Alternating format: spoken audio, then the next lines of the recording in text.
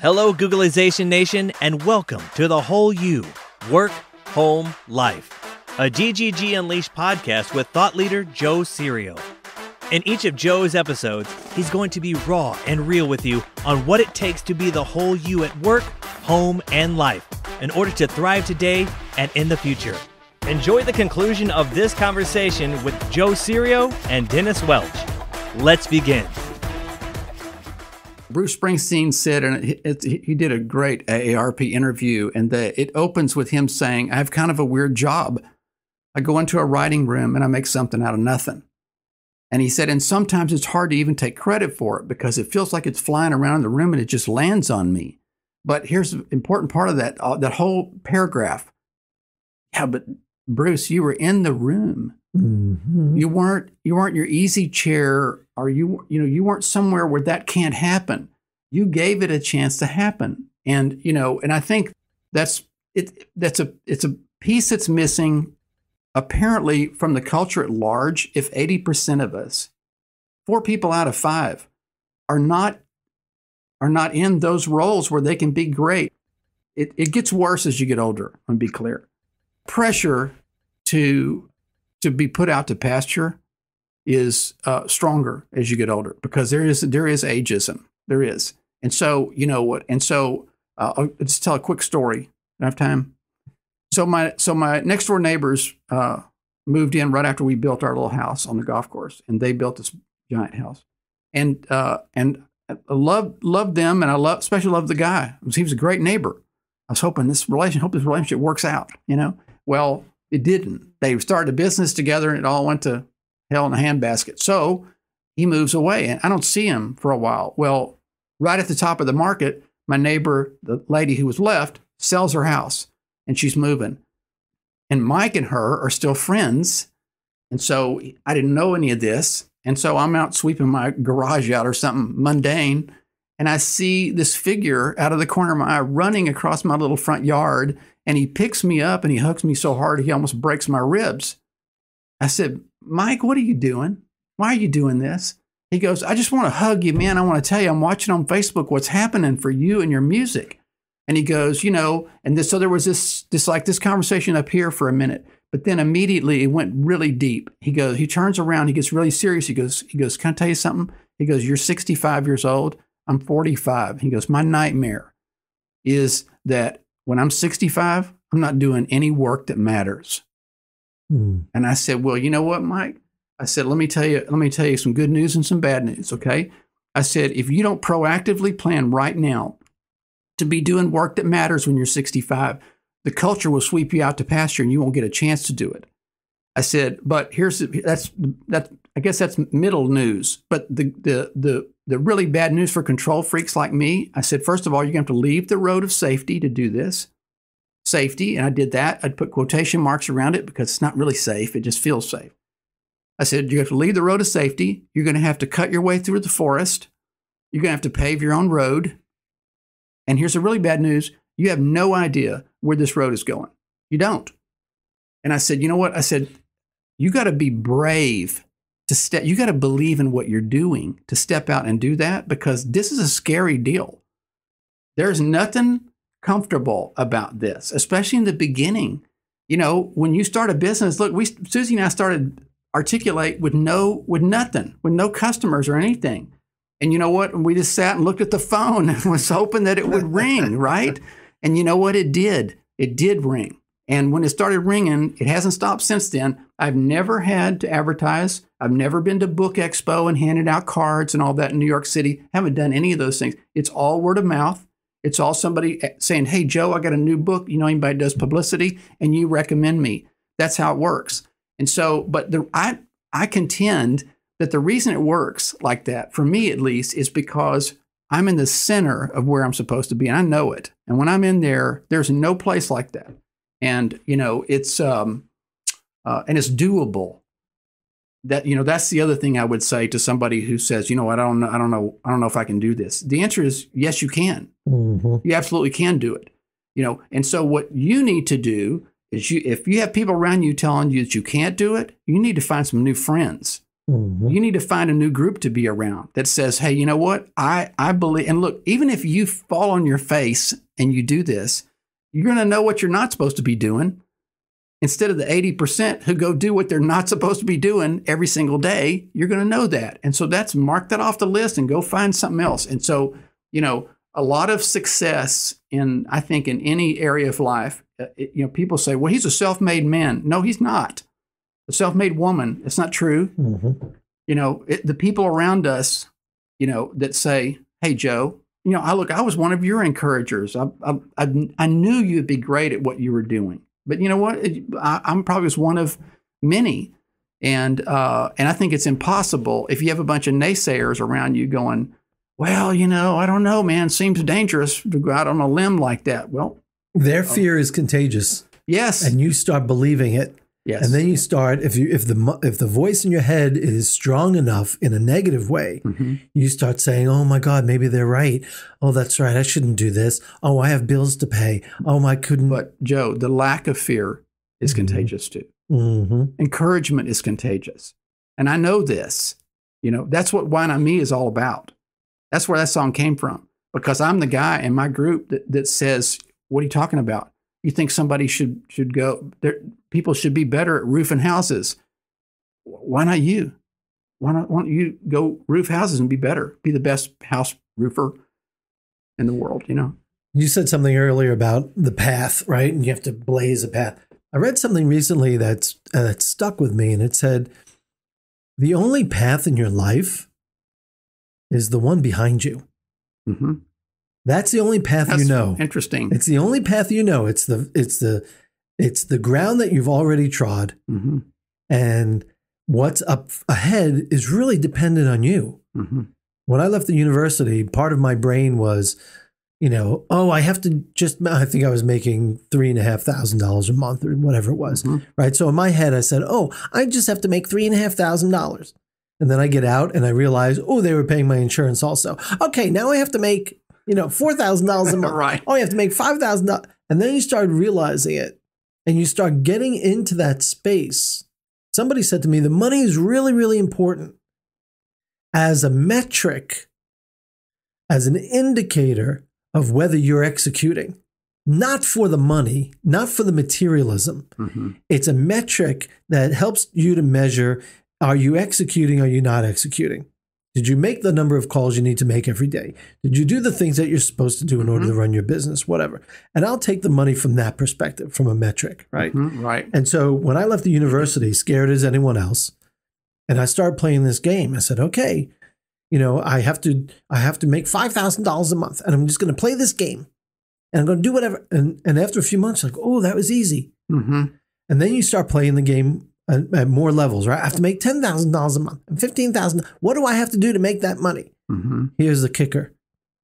I couldn't see any of those things sitting in the university. Nope. I couldn't see the opportunities. I couldn't see the games. I couldn't see the gaps in the market, the niches that needed to be filled. My partner and I developed a whole niche in training that needed to be filled because it was obvious. And all of a sudden, we're running all over the country. Right. I couldn't see it from where I was sitting inside safety. But think how scary that is. So you had to build it on the fly, learning as you go, having conversations with people out there in the real world in a place that you would never have touched if you had stayed in the safety of, academia. But Dennis, I'm too anxious. I don't like to talk to people. I don't know how to talk to people. I can't do this. Right. And a lot of people have that anxiety. Right. And they've created this thing in their heads. You notice that all your characters sound the same. All my characters whine the same way.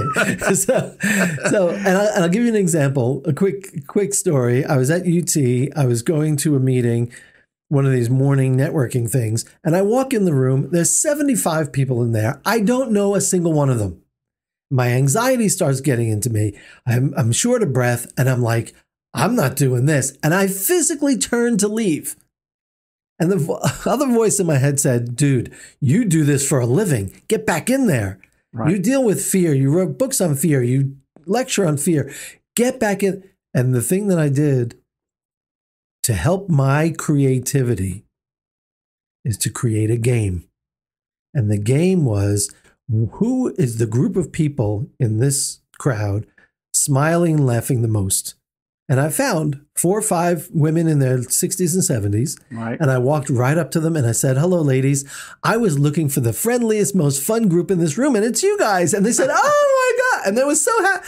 All the ice is broken in half a second. Mm-hmm, sure. And all the nerves are gone and all the fear is gone. And I met somebody who had written a book on emotional intelligence. And I had also written a book on emotional intelligence.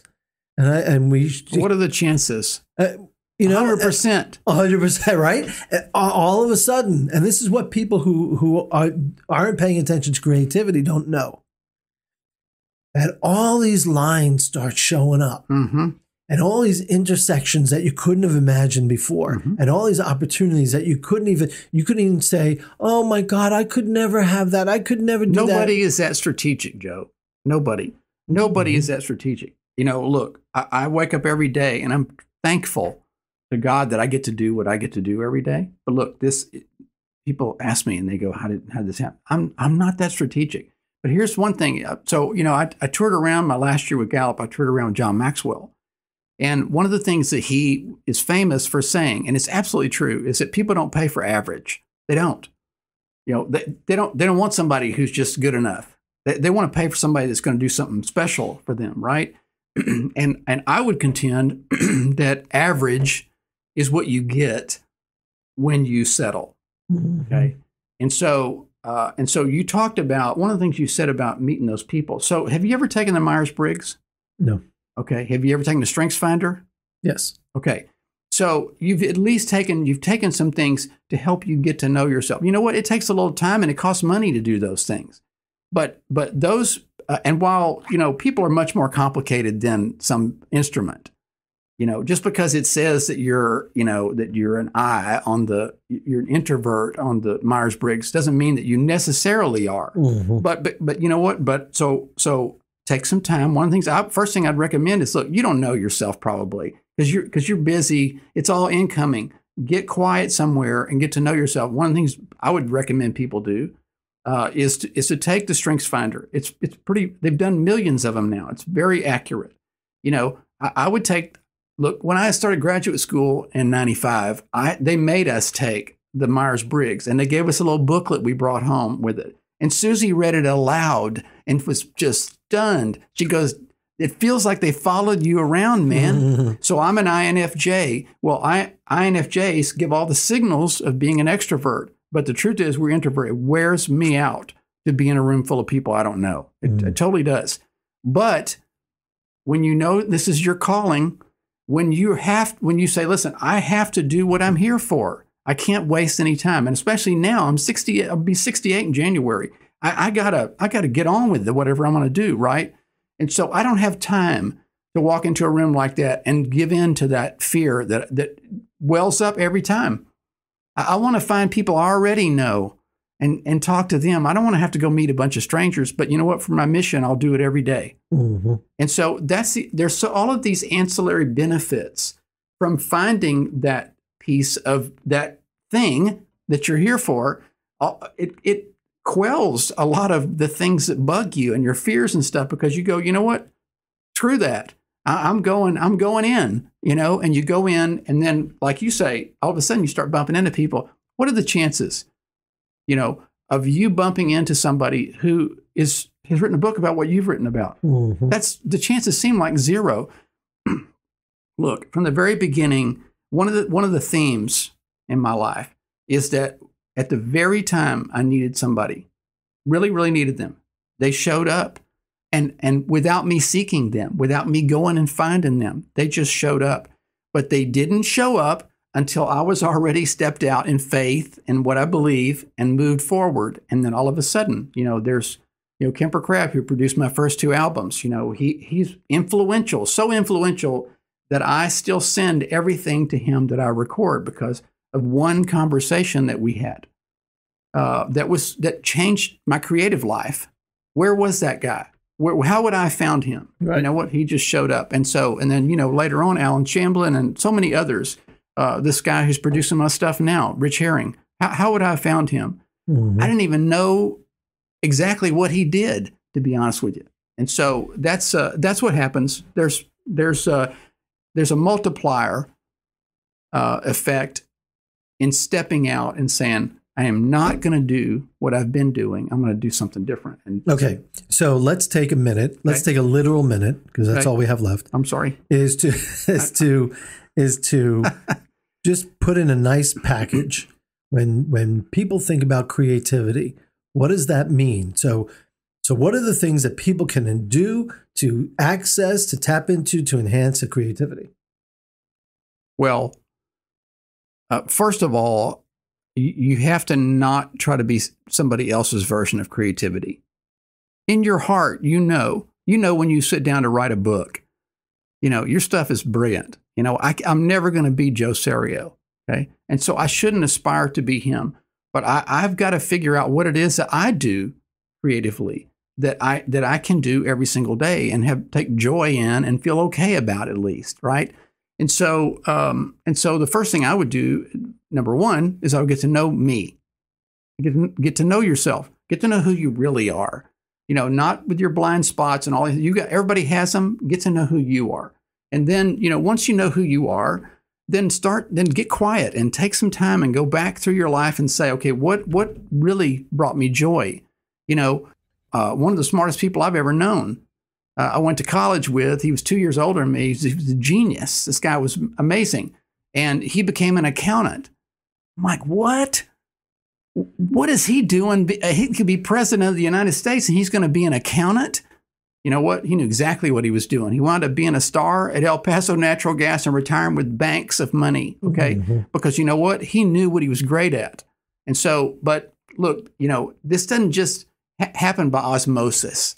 Okay? Nobody just shows up and knocks on your door and goes, hey, Joe, you know what, man, I'm thinking maybe you could fill in the blank. No, it happens because you go out and try some things and don't be afraid to fail. That's the other part. So be yourself. Don't be afraid to fail. I hate to end this conversation, but I have to say one last thing. When I came in here, a coffee cup was put in front of me that said, be yourself. Everyone else is taken. Yeah. Sounds like a great first step for dealing with creativity. I would love to continue this conversation for hours. I'm sure we could.